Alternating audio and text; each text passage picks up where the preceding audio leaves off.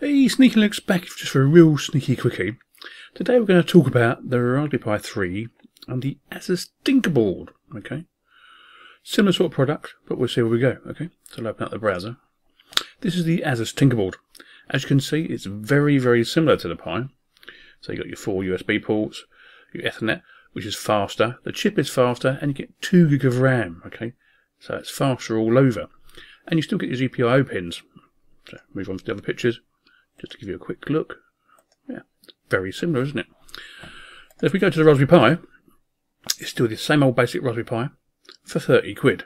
Okay, this is the difference, is the price point that makes it, in my opinion, the better board to have. Okay, at the moment, if you go to Curry's, there's one place that sells them here, which they're out of stock anyway, it's £54.99 plus postage, so that brings it up to over £60. Okay. So it's double the price.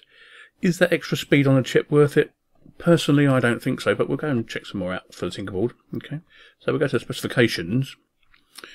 It's got a Rockchip quad-core RK3288 processor, 2 gigs of RAM, DDR3 integrated graphics processor, micro SD card, as you would think, RTL gigabyte LAN, so the LAN's faster, comes with Bluetooth and wireless as still.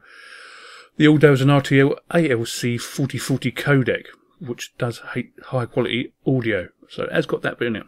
But remember, you are paying for that at the end of the day. Still comes with the 4 USB ports, as I said before. There's all the internals. Passive heatsink, which you will need to use. Okay, you will need to use a heatsink on the Tinkerboard, otherwise it will go bang. Okay, as it says down here, the note, the quad-core Mali supports a resolution of 4K at 30 Hz. But it's upscaled. Okay, it's upscaled. It's not real 4K.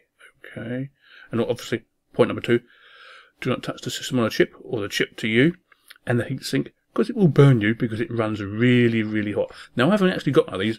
I was thinking about buying one, but I thought, well, no, it's not really worth the money at the end of the day. I don't think so, personally. Okay. Whereas the Raspberry Pi, yes, it's a bit slower, and the Ethernet's slower. You still get USB 2, etc., etc., and you get the usual ports. Okay, the audio's not fantastic, but you can get hats for around about £10 to make it HD quality audio if you wanted to. Yes, it's only got 1 gig of RAM, but if you're a tinkerer, do you want to use any more at the end of the day? Will it make it any better? No. Lots of people have got the Raspberry Pi Zero with Kodi working on it. Yeah, I know. So why would you spend, £60 instead of £5? I just don't get. I just don't get sometimes. So yeah, it's a bit of a sneaky quickie. Tell me what you think, really, because I'm torn on this one. I mean, I would like a really nice, a faster Raspberry Pi, but I don't want to pay more than £30. That's why I'm willing to wait the extra couple of years. For the £30, I'll get a better card, and off we go. Yeah, that was a sneaky quickie. I know.